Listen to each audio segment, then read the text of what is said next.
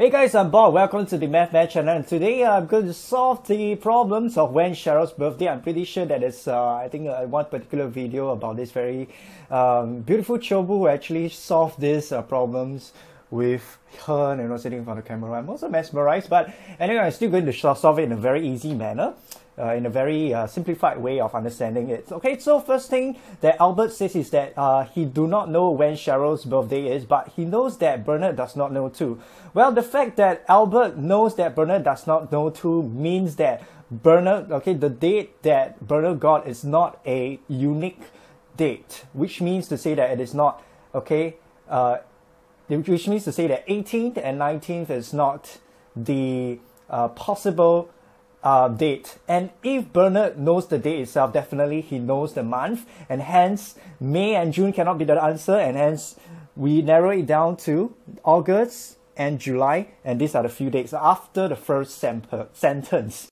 So after the first sentence, let's take a look at the sentence whereby Bernard says that at first he do not know when Cheryl's birthday is, but he knows now. Alright, basically you have to think of another the opposite scenario, okay, whereby Bernard says that at first he don't know when Cheryl's birthday is, but he still do not know. Alright, so in the case whereby he still do not know after the first sentence, that means that, alright, the date that you have gotten is, 14. Because if the date is 14, there are actually two possibilities, alright? And you still do not know when is the birthday. So which means to say that I can actually strike off the two date, the July 14 as well as the August 14, and I leave it with the last three possible dates, which is July 16, August 15, and August 17. And Albert says that then I also know when Cheryl's birthday is, okay?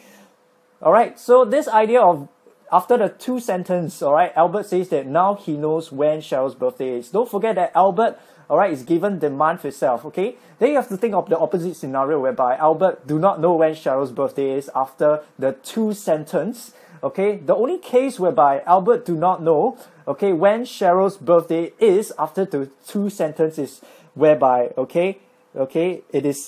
he's given August. Alright, he's given August as the month itself, because there are two possibilities, and hence we can actually cancel the two, possibilities and left with this answer. Pretty simple, right?